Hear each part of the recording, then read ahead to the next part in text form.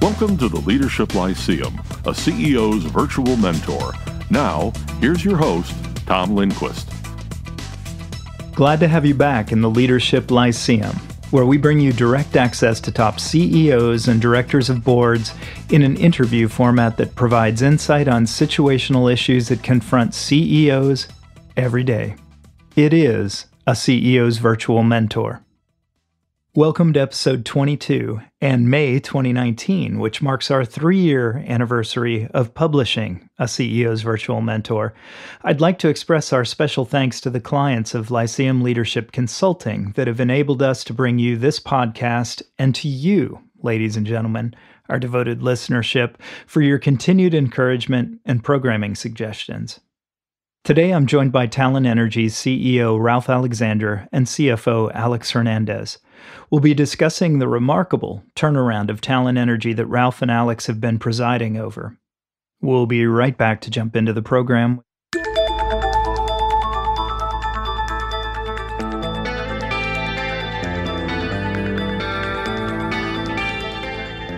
I'm here in the Talen Energy headquarters, just north of Houston, Texas, in the Woodlands, and it's always a pleasant experience to come down from Chicago in February and be in the warmer climes. It's my pleasure to be hosted here by my guests in the podcast, Talen Energy's CEO, Ralph Alexander, and CFO, Alex Hernandez. Thank you both for having me in today. Thank you. Thank you, Tom. I should add that I had the pleasure of both invitation and attendance last week in New York City at Talen's excellent Investor Day, which we'll talk more about in the program. In fact, your New York investor trip was so successful, I think, that we postponed this to do it here in Houston at your headquarters instead. I'm just delighted to be here after that experience also last week. Talen Energy in its privately held form today is unique, and its evolution to its current state illustrates the range of leadership activities available for a company in a take-private setting. There's a definite before, middle, and beyond to the take-private transformation, and Talen is still in the early stage of the beyond era. The red letter date of the take private was December 6th, 2016. And to set context, we have to back up a little bit. And about a year and a half before the take private, Talen Energy was formed when Pennsylvania Power and Light, or PPL, spun off their power generation assets and combined them with those belonging to private equity group Riverstone. The company was listed on the New York Stock Exchange on June 1st, 2015, with initial ownership being 65% PPL and 35% Riverstone. That company, which I think you all refer to as Talen 1.0, had about 15,000 megawatts of capacity, split across fuel sources with about 43% from natural gas, 40% from coal, and 15% from nuclear, with that being one nuclear facility. And those assets sold into two major wholesale markets in ERCOT, PJM, and plus I think a small amount in New England as well. Talen generated a pro forma $4.3 billion in 2014 revenues. On December 6, 2016, Riverstone purchased the remaining 65% of Talen, making Talen a privately held company, and appointed you both to lead the company. You both faced a massive task in sorting out what you had, but backing up before that, what were the expectations and requirements that Riverstone had for not only the company, but for you both as a management team? Ralph, I'll start with you. So I was a partner at the time when Talen was formed and was asked to join the board of the public company. And we were quite excited about this combination because it had the scale and the reach that I think had the potential to make it a quite competitive enterprise. Unfortunately, over the 18 months of its public life, the market began to deteriorate a bit, to be honest. I mean, it wasn't just Talen, but other companies in the sector were struggling a little bit. People were still searching for a different strategic approach to it. You had guys beginning to buy retail companies. You had people betting the farm on gas only. Here's a little background and context on the retail and gas front. On the retail front, you have NRG and Vistra Energy. In February of 2018, an activist-influenced strategy saw NRG sell most of its renewable portfolio to global infrastructure partners. Its overall generation portfolio has been reduced by more than half over the last couple of years through asset sales. NRG now intends to focus on growth of their retail business organically and through acquisitions. Vistra is pursuing a diversification of holdings across generation and retail since emerging from the Energy Future Holdings bankruptcy in 2016. As a result of an acquisition in February of 2019, it is the largest residential electric power provider in the U.S. based on number of customers. On the gas front, you have Calpine. In March of 2018, a consortium of private equity investors led by Energy Capital Partners took Calpine, the largest generator of electricity from natural gas and geothermal resources, private. This world of low-cost gas in perpetuity was a strategy that was being pushed. And the Talen management sort of got caught up in that in a way and began to look at a strategic approach, which is essentially reshape the portfolio through acquisitions. And they looked at dozens and dozens of acquisitions. They did one that wasn't particularly successful, wanted to do another one, and that one we blocked as a 35% shareholder. Just didn't think it was the right Which premise. one was that, Ralph? I call it Acquisition 2, which we didn't make public. It was actually acquired by another company who no longer exists, and that would have happened the same with us had we done it. So at that point, we decided, public companies cannot have a major shareholder in dissonance with the management team.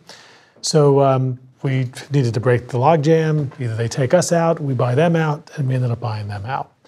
At that time, this was really about preserving whatever was left of that company. There was a real possibility, in our view, that the company would have been worth zero. And like I said at the investor conference, we might have had this meeting the same day last week, except those bondholders would have been there as equity holders had we not intervened.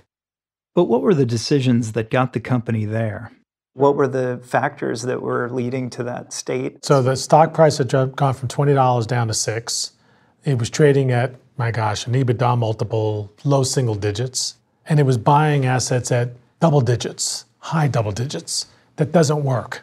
It just flat out doesn't work. So had they done the bigger acquisition, we would have doubled the amount of debt. We would have, on a bet, that gas prices were going up.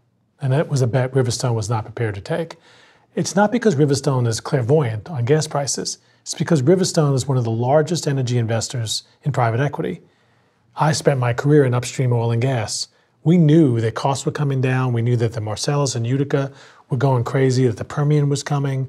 So why people had a different view, in our view, was pie in the sky.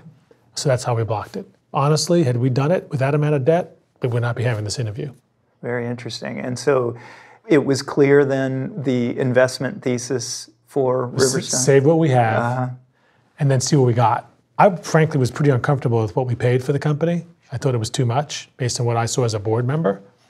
We had a problematic nuclear plant that was under incredible scrutiny from the outside regulatory groups. We had plants that were not running well in many cases. We had, and Alex can talk about this, a debt maturity tower that was staring us right in the face with a declining trajectory. All these things coming together is a recipe for a disaster, which, by the way, every other IPP in this industry, Calpine, Dynegy, Vistra, NRG have all gone bankrupt. It's a low bar. We haven't done that, nor do we intend to do it. But everybody made the bets that we were making again as the public company that ended up in disaster, and we decided to step in and fix that. For clarity's sake, Vistra did not go bankrupt. It was a predecessor company, Energy Future Holdings, that went bankrupt. Vistra emerged from that bankruptcy in 2016. We'll be right back to discuss the components of the fix.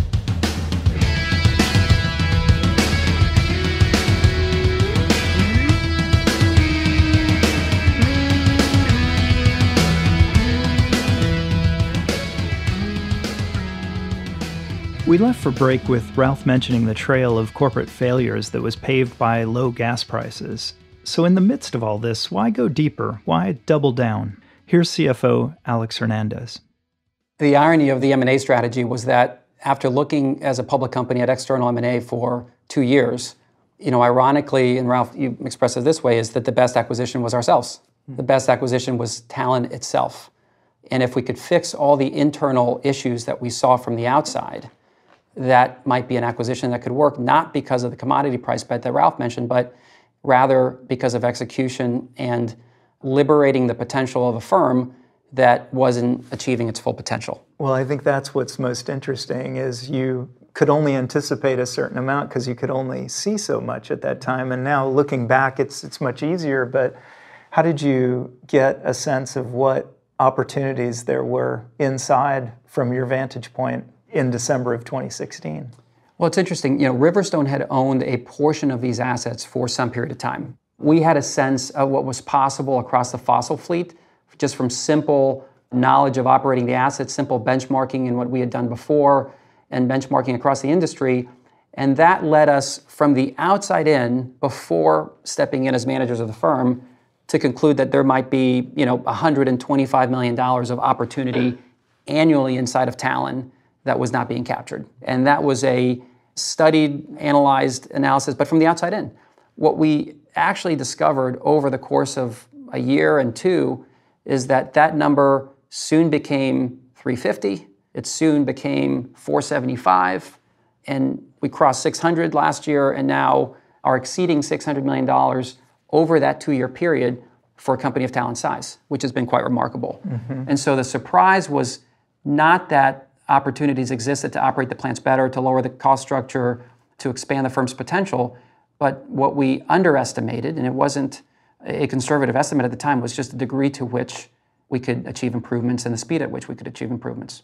And I think, to me, the takeaway as a leader strategically is, do I bet on the commodity? There's no doubt if power prices double tomorrow, or gas prices go to $6 or $7 an MCF, we're making so much money we can't count it.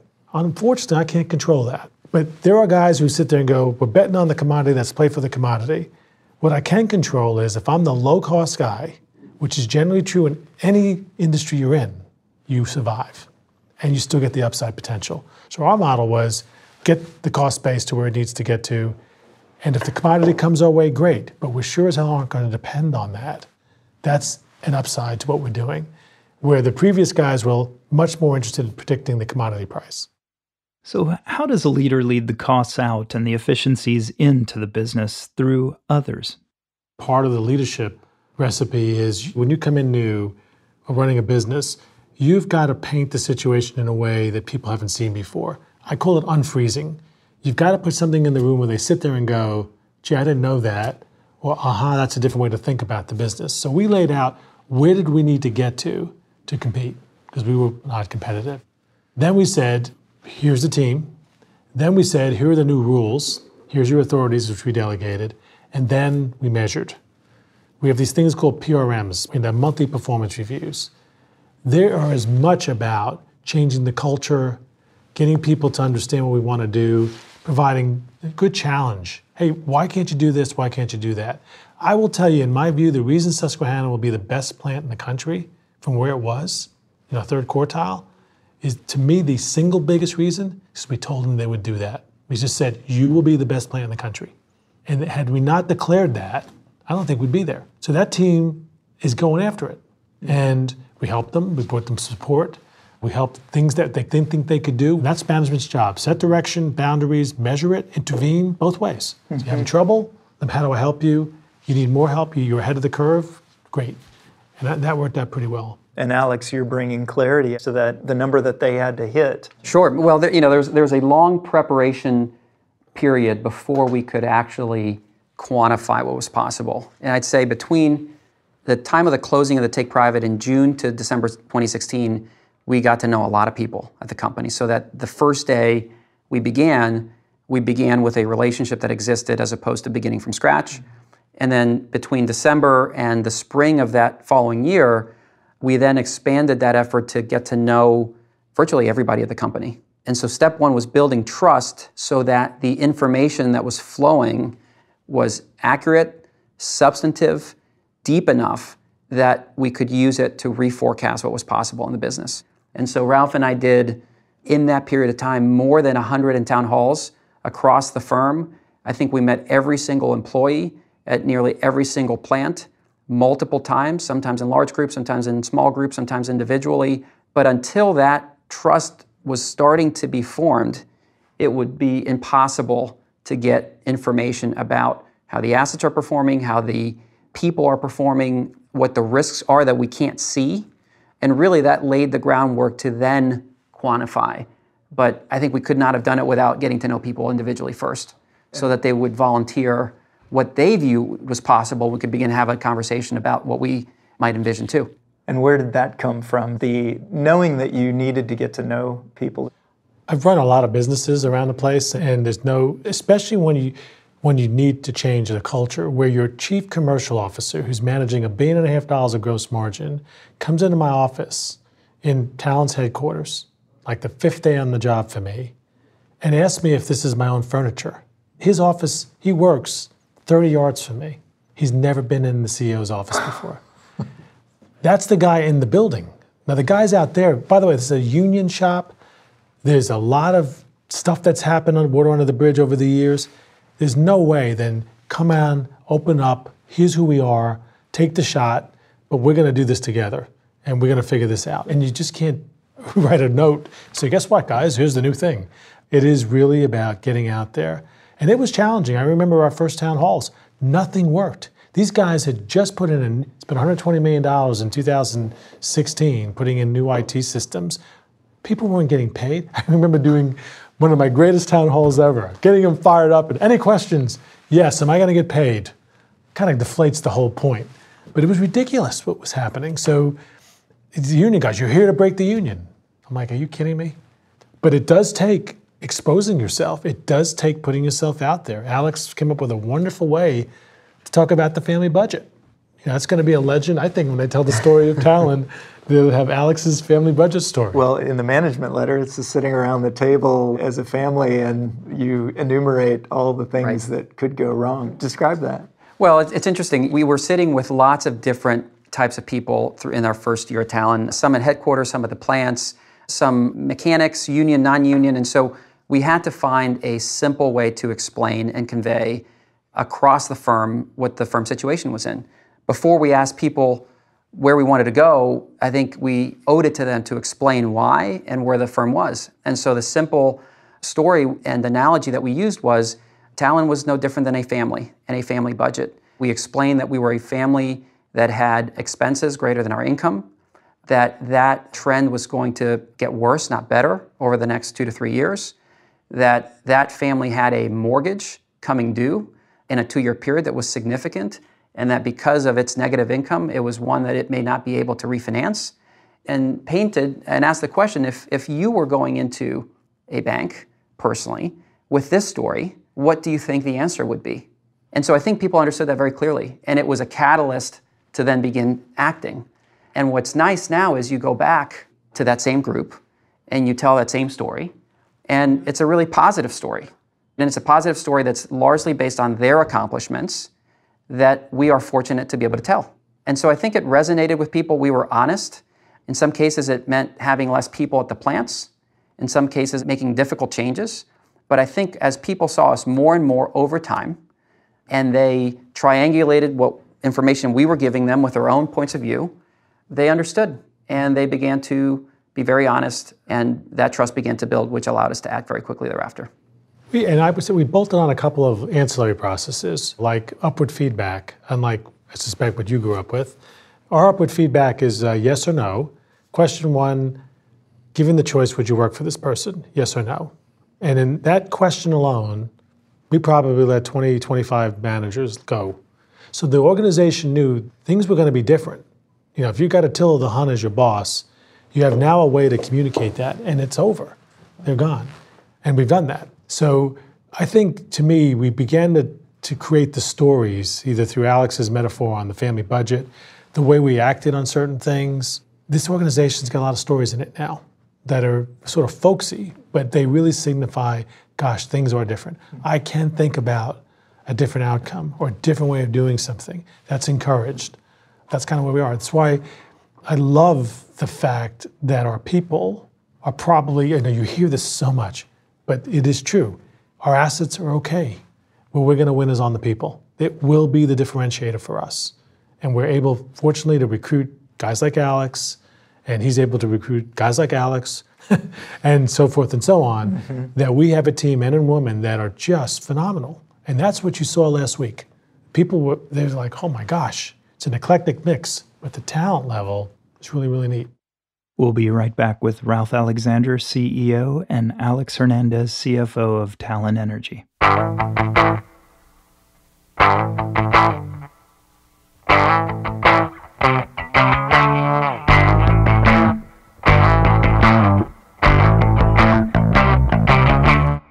In a previous episode, episode 19, Mary Powell, CEO of Green Mountain Power, described private equity ownership of her company as giving the company the opportunity to soar. Does the type of ownership provide benefits for Talen?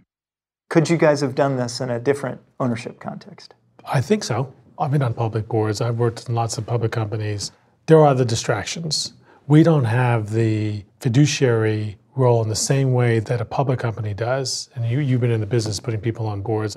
This is a much more interactive, much more detailed, no waste of time type of approach to things. But the basic recipe, I think, can work anywhere. Love to test it someday. Is it simpler? Yeah. Do we not have to explain everything we're doing all the time? In some areas, I guarantee you the level of inquiry and challenge is far greater than any public company I've ever seen. Far greater. So it's a little different mix, but it's fair to say I've been able to spend much more time out there, and as opposed to the shareholder group, than I probably would have in a public sense. And I would have had to adjust a little bit, but I'd take that bet tomorrow. I'd agree. I mean, I think some interesting principles are people often shy away from uncertainty, volatility, discord, disarray. All those qualities were present within Talen. We watch lots of companies across our sector and other sectors that have the same qualities, both public and private. And, I think we're attracted and drawn by that dynamic because where those qualities exist, there is usually opportunity. And I think the one thing that we've learned at Talen that I think is certainly translatable, whether public or private, is that looking deeper and deeper and deeper in what you have, you often will find things that you haven't found before that exist everywhere. It might be a little easier to capture in a public context or a private context, but I think the lesson is it can exist in lots of places. The irony is, if you think about what people's mindset is around private companies, short-termism versus public, it's the complete opposite. I don't have a benchmark every day I've called a share price. There's a bunch of analysts to sell them because some crazy thing happened, or buy them because there might be a zero emission credit showing up somewhere, things I can't control. At Riverstone, and in the private sense, you have a lot of runway to do the right thing to maximize value, which in theory is what a public company should be doing. But somehow we get sucked into debate in the day-to-day share price that is your marker every day and trying to react or respond to it. And that's when you start making mistakes. You spend too much time either justifying yourself or trying to respond to, my God, I better build a retail business. I need to become a gentailer because I got some analyst telling me that's the right thing. See, that's what I love about the Exxons, the BPs. They knew that they were playing for the long haul. And if you're strong enough and powerful enough, which curiously within a private context you are, because the equity owner is playing for the same thing we are. We get paid on equity value appreciation. Unlike a public CEO, which gets paid no matter what happens. Because God forbid you lose the public company CEO or CFO. They're really important guys. You've done this. So you can see your company, you got to give me restricted stock, by the way. These options, they don't work. What if the price goes down? Well, that's the whole point. But look how many guys are in, no matter what happens, they're in the money. Yeah. That's not true here. So can you do that in a public context? Absolutely. It seems like a daunting task to have to commit to specific performance and improvement results with so much unknown. Ralph and Alex describe a period from utility ownership to spin-out IPO that created Talen 1.0 to the take-private transaction that created Talen 2.0. And there was a historical lack of visibility and communication that prevented an understanding of what was probable or possible with the business.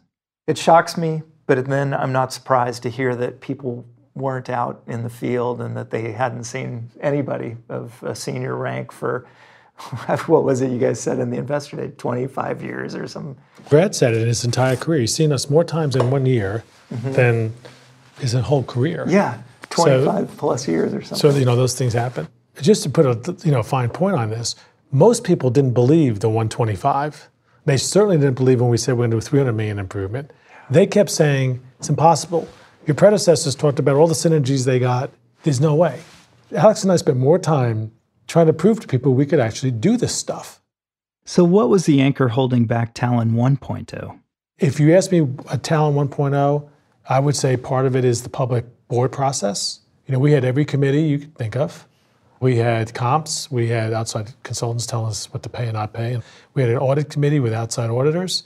But I think, to me, having been on a lot of boards, I think we did exactly what you should do. Intervene in a big way, say this is going to go south, we're going to save this thing. I think we did the right thing anyway, but we had the wrong players, honestly. They were into grow, get bigger, go all gas. We were into operate extraordinarily well. We have no idea whether all gas makes sense. Let's play the hand we have, to Alex's point. This is the best thing we can do acquisitive-wise. Let's do it well.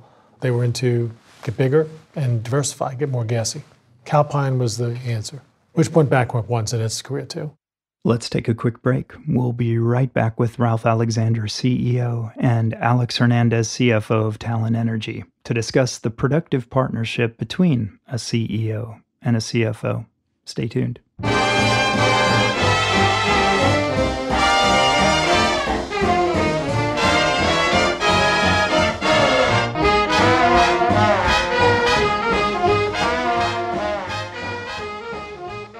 We're back with Ralph Alexander, CEO, and Alex Hernandez, CFO of Talen Energy. We turn to discussing the productive partnership between a CEO and a CFO. Ralph, you and Alex frequently present yourself together, not only in formal settings of the management letter, for example, or investor presentations that we saw last week, but even behind the scenes, right down to just emails that we have together. You're always on copy, both of you, operating in a seamless and organic fashion. It seems intentional in some ways and very organic in another, kind of the best of all worlds. And Ralph, from your vantage point as CEO, what's your ideal role of a CFO? Oh, he's my intellectual partner. Well, first of all, I like Alex a lot. He's a great guy. So even if we didn't work together, we knew each other before. We've got to know our families. I just enjoy being with him and his family, and I know it's mutual. But putting that aside, my view is when you attract the talent that I've been able to attract here, I owe it to them to get them to a different place. That's a hell of a challenge, because when you get people that bright and capable, the question you have to ask yourself is, am I capable of doing that? Is he already baked? Can I really help him or not, or her? So to me, the obligation is when I have that talent, the onus is on me to make darn sure it continues to develop, it continues to grow, it continues to move forward, to end up in a better place. And for Alex, my deal is, this guy's got so much potential in so many different dimensions. I want him to see everything. We had a nuclear oversight committee meeting today, and we kid around about how much Alex knows about jet pumps and nuclear power plants. And it's a joke in a way, but it's true. We got audited by the nuclear oversight group. My CFO is talking about jet pump replacements. I challenge any CFO to do that. I spent 10 years in private equity and probably worked with 20 private equity firms, companies, and I've been to probably, between 5 and 10 public company boards. So that you have the sort of the CEO, the operating guys, and then this thing called the CFO, who generally doesn't, runs the audit committee, makes sure the accounts work okay, and so forth. That is, to me, sort of elementary school level. And I would posit many CFOs, the relationship with the CEO is at that level. He is in what I'll call the PhD level, more counselor. And his innovation in the finance side is as strong as the innovation we're seeing on the technical and operational side. So my advice to any CEO is go find yourself an awesome CFO who you believe has got the potential to be your equal if they're not already, or better. But you cannot be a great CFO and not understand what's going on in the business. You just can't get the risk right. I put it this way, it's the first time in my career that this thing called the balance sheet is an incredibly important asset, just as important as the plans. It can be managed differently, value can be created from it, but it takes an innovative mindset to think through all the different pieces and somebody who's deeply strategic. And I would argue that today, if you look at the strategy of the firm, the best one and the one that's taken the most risk has been on the finance side that he's led. So I've learned a bunch from Alex. I mean, I know something about finance, 10 years in private equity, but he's taken it to another level. And I've really enjoyed the challenge and working with him and thinking things through in a different way. I mean, the way you describe it, Ralph, you're enabling Alex as CFO, you're enabling creativity and all these other aspects that you may not have even envisioned that he has the capability of doing. Alex, what is the role of the CFO? Well, thanks, Tom and Ralph. I've been blessed over my life and career to have a few great mentors, and Ralph is one of those people. And I think the reason this has worked so well is, Ralph at the beginning set the parameters in giving me a lot of latitude and in asking for help and counseling and treating me as a partner from day one. And he didn't have to do that at the outset. And that gave me the latitude at the beginning to think about everything in a pretty holistic way. I think the CFO, to the extent that trust exists between the CFO and the CEO, is one of the few people at the firm that can share candid observations and insight, sometimes say no, sometimes agree or disagree privately. And leadership oftentimes is lonely. And what I have found, both in my role and I think in my work with Ralph, is that going through that process together oftentimes yields a better result. We made so many decisions so quickly, some alone, some together. And when you add up all those decisions and the level of communication that existed between us at the beginning and today, it's pretty remarkable. But it would have never happened without that trust existing from day one and with a CEO who had that mindset, right? Because again, different organizations work differently, and that enabled me to think, in the way I did. In the CFO role, one of our early recommendations to Ralph was to embed divisional CFOs in our 3 large divisions so that the finance organization was not just counting, but it was driving. It was driving financial performance. It was driving resolution of liabilities. It was driving strategic direction together with the operating teams. And when you have, 3 talented individuals embedded in business units that see their business unit as their own business and not as part of a huge enterprise, that drives a whole level of performance. You get to understand the business at a much, much, much deeper level. Transformation comes much more quickly, results come more quickly, and fewer things surprise you, right? And so people begin to think about things with a risk-adjusted outcome, not just counting the result, but counting the expectation, counting the risk cone around the expectation, and ultimately having a very deep view of the business that's very closely married to the operating executives of the firm, including the CEO. And then on Ralph's point on the balance sheet, I think one of the other most critical additions of talent to our team was our treasurer and head of investor relations, who's an unbelievable woman. And the difference with a high yield company is that the high yield balance sheet is actually a tremendous source of value creation. And in the majority of the utility sector or the investment grade sector, it's merely a tool of financing that extends the longevity of the firm. In the case of high yield, it actually creates the longevity. It creates the room for the CEO and his team to drive the operating strategy, and it's actually what can cut off time. And so our simple observation at the outset was we needed more runway. We needed to preserve flexibility. And without that runway, none of the turnaround would have had the time to mature. And so we acted quickly, we threw the football quickly, we threw it multiple times, and now we can be a little bit more precise, but that trust with the external marketplace, with capital providers, to allow you to the room to execute, I think is absolutely critical. And so, the combination of a strong divisional CFO team, an incredibly strong treasurer, head of finance, head of investor relations, strong risk management, when you put all those things together, it allows the CEO time to execute. And without it, in high yield, oftentimes, companies run out of time. We'll be right back with Ralph Alexander, CEO, and Alex Hernandez, CFO of Talen Energy.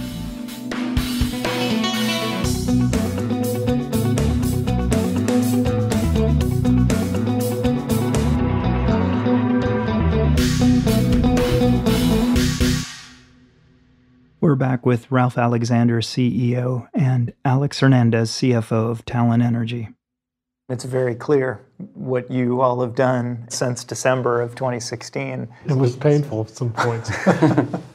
We didn't have the track record. We were starting to show things and try to raise money at the same time. And 2 years on, it's in a much better place.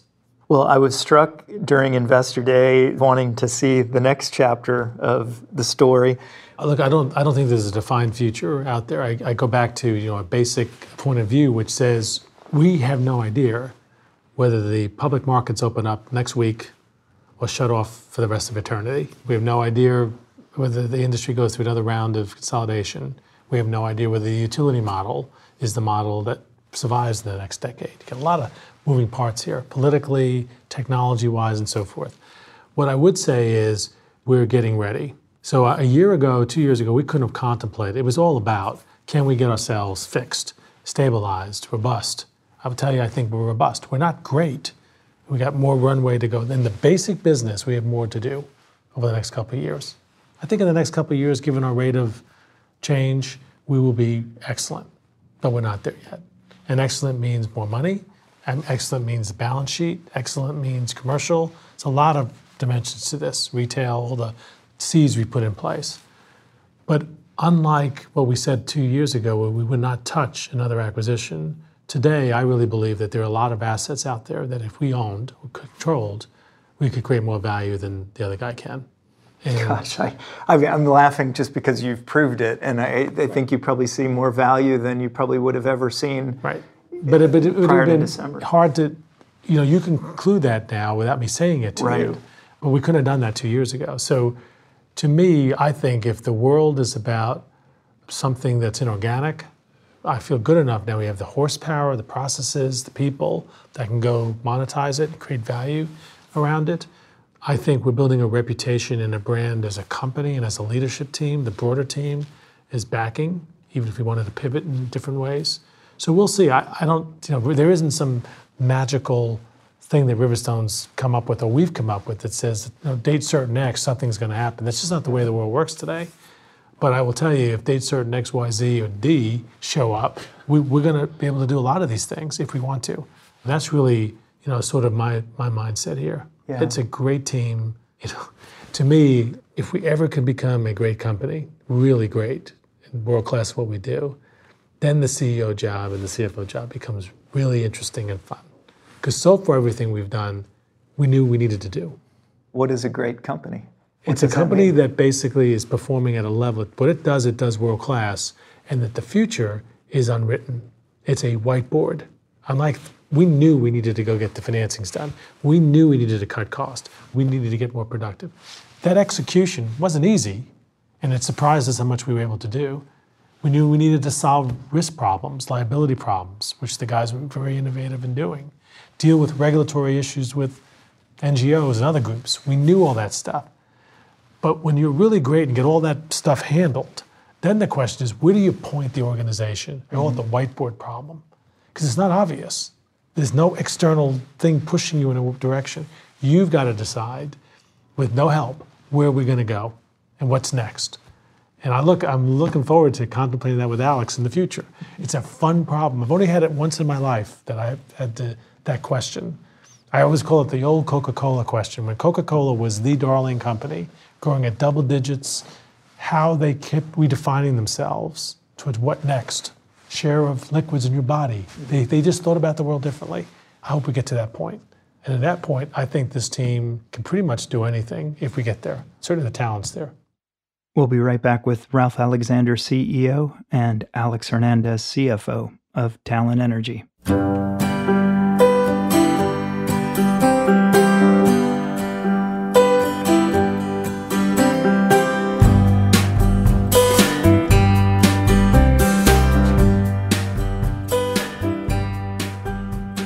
We're back with Ralph Alexander, CEO, and Alex Hernandez, CFO of Talen Energy. In closing, we go through a bit of a thought projection of Ralph and Alex's management approach on another sector of the energy industry.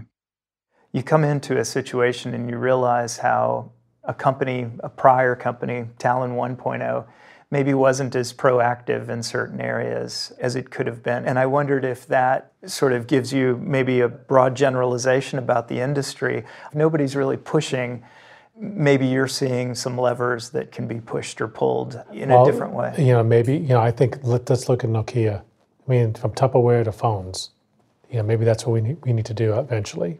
Maybe generation isn't the place to play eventually, that it's distributed, that it is sourced in different ways, and the real power is somewhere else in the system, transmission, and then that threatens utilities. So I would tell you the secret sauce, I think, for Talen, I don't know, Alex, if this wasn't a power generation company, if everything else was the same, but it didn't generate power, do you think we could do this again? Sure. I think the general theme is you take an asset that has significant potential and operate it better. And the asset over time may change, but I think the principles of operating that asset better so that it becomes more valuable in your hands is a general principle. In the case of nuclear, there are a number of plants in the U.S., I think, that will continue to have a very long life. They're the examples of operating excellence. They're the examples of safety. They're the examples of financial performance. But that's not every plant in the country. And so I think there's a subset that will have a long life. They'll provide a valuable service to customers across the country. And those that underperform will not. And they will be replaced by other assets. And that's good. I think that's good for the U.S. It's good for the economy. And in the case of Susquehanna, given where it stands today, we believe it'll be one of the long-term surviving assets in the country. I'm so impressed. You just demonstrate that this is the way you turn around a company. And you guys have done this in a very close quarters, hands-on fashion. And I think that's probably universal, whether, as you said, Ralph, whether it's Nokia or Tupperware, whatever it might be. I've been on some strange boards at Steinmart, fashion, mining, Anglo-American in the UK. I really don't think this recipe is this is pretty repeatable. I'm learning a lot about power. I'd never set foot in it. So it's really not the deep technical expertise on how the power generate. Every other CEO in this industry will blow me away on this one. No doubt about it. One of the things that I've learned working together with Ralph is that understanding people's motivations, their aspirations in life is the basis for everything. And leadership ultimately is very personal. In our case, we had a population across lots of states with a big concentration in Pennsylvania that didn't know what their future was. How long were they going to work at this plant? Was the plant going to be open or closed? Were they going to be in the union or not?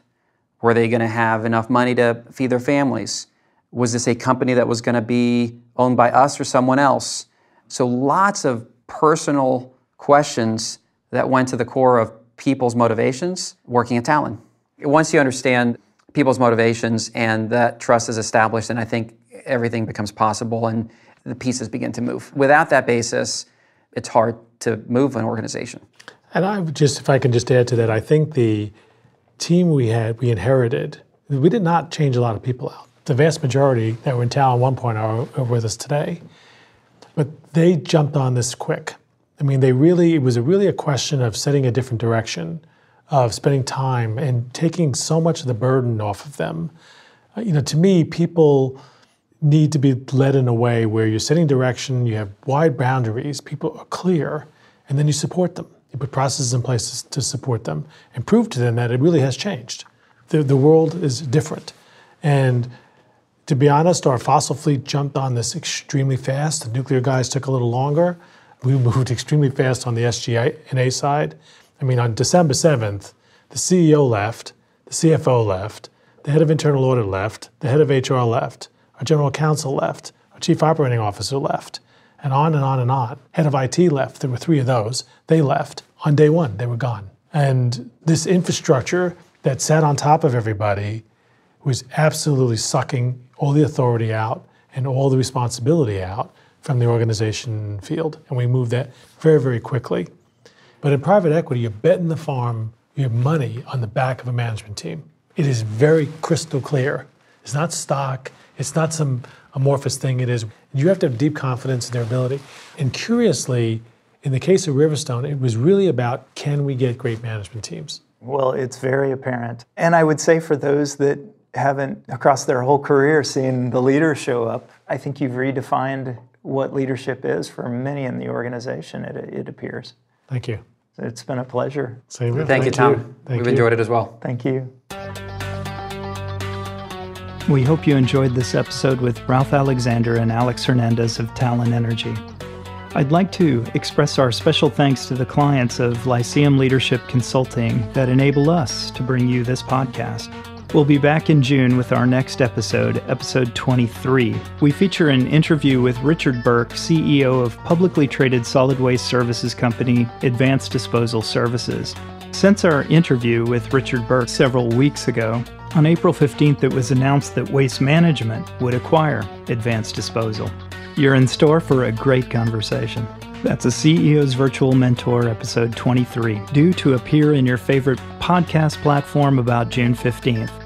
Leadership Lyceum, a CEO's Virtual Mentor, has been a production of the Leadership Lyceum LLC, copyright 2019, all rights reserved. See you next month.